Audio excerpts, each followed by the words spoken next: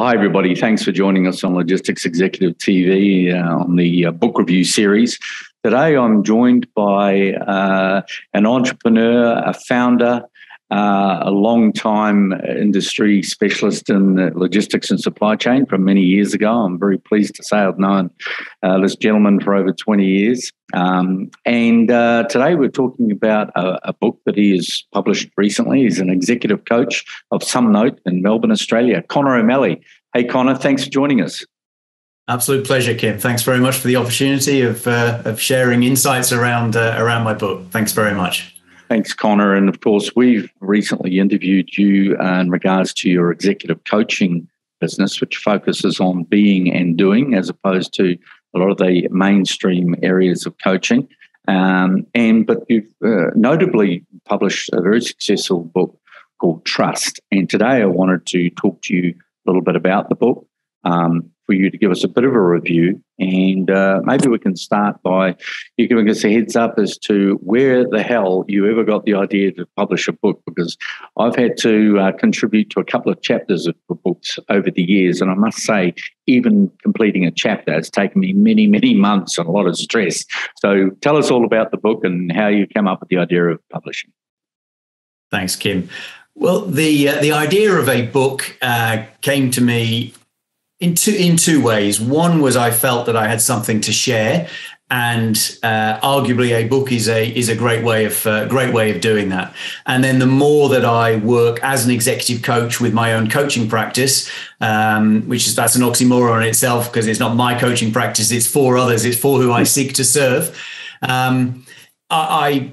Because I'm not working as a business and growing a business, if you like, with multiple coaches and that space, then it became clear to me that having a clear message and a subject matter expertise, as well as your expertise in coaching, is an important part of a coaching practice business model. And very specifically, where did the idea of trust came? Well, it was actually in this very room, maybe 18 months or so ago, where I literally was at 4:15 in the morning, got out of bed, came into this room and scribbled like I'm no Beethoven or Einstein, but like a mad professor, if you like. And on a whiteboard, there was a model of trust. And I felt that was it. It was incredible. And I thought, there it is. There's my book. And then you go, oh, no, actually, that's a whiteboard with a load of scribbles on it. Now, how do you turn that into a book? And then very quickly, if there's any aspiring book writers listening to this, I went on a journey of discovery of those who'd written books and asked, how the heck do you do it? Finding out the route between a self-published book and a published house, a book published by a house. And then I did work with a book coach, which I found very, very important to me in terms of helping me structure my thoughts and giving me a process. And then actually I chose the self-publishing route, and then here's an oxymoron as well, a self-publishing publisher. So actually, I don't feel I self-published that book. I'm ever grateful to my book coach, Kath Walters, and Michael Hanrahan from Publish Central. And without those two amazing characters, I don't think my book, Trust, begins and ends with self, would have ever have been published. Good stuff. So I've read a little bit about the book and some of the reviews online. Talk to us about how that is an amazing effort to talk about and define and explain your thoughts on trust. Tell us in 30 seconds to a minute how you define trust. Okay, well, the very headline, very clear that trust for me is a verb, which means delivering on your commitments to self and others consistently. Okay. And I felt if I'd written a book on trust, I'd better had an answer to this question, and that is it: delivering on your commitments to self and others consistently.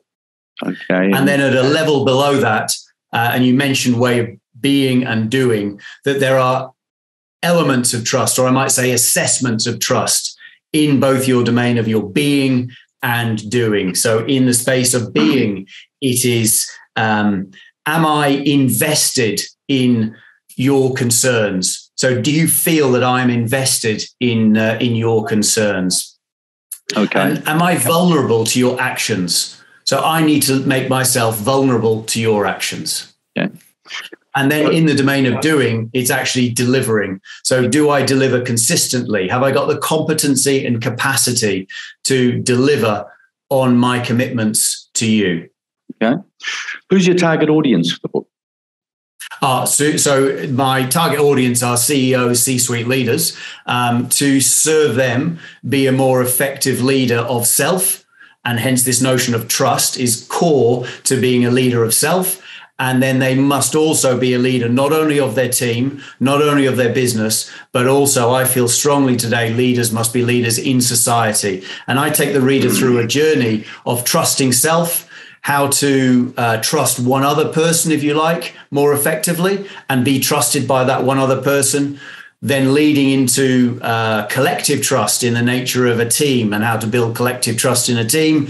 And then I actually take that briefly into the notion of society, and then a very, very brief kind of touch into the domain of universal energy, simply on the basis that, is there something bigger than all of us that we can find trust within? And arguably, if we do that, it begins and ends with self. Okay, good. Well, you've obviously given us some thought to put some consolidation around some pretty big ideas. Very easy to go down a rabbit hole on a lot of this, I should imagine.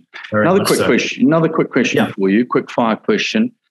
If somebody, a leader, was working with this book and you invited them to read it, and no doubt I'm sure you use it to support your coaching practice on occasions, what would be a couple of things at the headline level, big picture level, that you would hope that they would be able to take away from this book to make their leadership journey more meaningful or grease the rails on their leadership journey?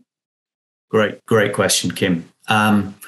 So you asked for two things. Let me go to two places. One is the stories that we tell ourselves, and actually almost in an existential way, stepping out of those stories and observing them and saying, why am I telling myself this story? How is it serving me? And is it opening me up to possibilities, or is it closing me to possibilities with regards to seeing the world differently? So I'd ask any leader or any person in the world, but let's say in the domain of leadership, to really ask themselves, what am I telling myself, and does this serve me well or not? And if I make that very personal, and Kim, as you said, we've known each other for 20 years. My personal story was, unless I'm the CEO of a multi-million or multi-billion dollar FMCG business, third-party logistics business, wholesale business, then I'm not a success and my career is not a success. Sure. Now, that served me well at times, but as we've known each other for many years, at times that did not serve me well. Sure. So what stories are you telling yourself, and are they opening you up to possibilities or closing you down? Yep. And then the second one is, I do work in the space of physiology and energy and moods and emotions, and being an observer of self, especially in the mood that we find ourselves in. And here's a statement, is that our moods are a predisposition for action. Now, if anybody listening to that is okay and agrees with that statement, that our moods are a predisposition for action, okay, well, what am I feeling? What mood am I in? And again, is that a mood of anxiety? Is that a mood of resignation or resentment, for example? And if we feel that, then arguably, again, we can't deal as effectively with uncertainty. We can't see possibilities. We're not able to be curious. So if we can self-diagnose, if you like, and potentially with the support of a coach, the mood and the energy that we feel, and shift it where it's not serving us well, then again, I believe that we will be a far more effective leader of self and of others. Okay, excellent. Well, thanks for explaining all that to us. I mean, that gives some great insight into the book, and I've certainly read a fair bit of it, and I highly recommend it. A couple of more quick questions to round out the show today. One, I know you're on the speaking circuit as well. You speak to clients, you speak to organisations. You're on advisory boards for a number of organisations, community-based organisations, corporate as well. What sort of organisations invite you to speak? And does it always include about the book, or is there different subject matter that you talk about? No, recently my last speaking engagement was with a a major organization here in Australia in the mining sector, where actually I was speaking on the subject of allyship and women in leadership, because one of my pro bono mentoring spaces is women in leadership.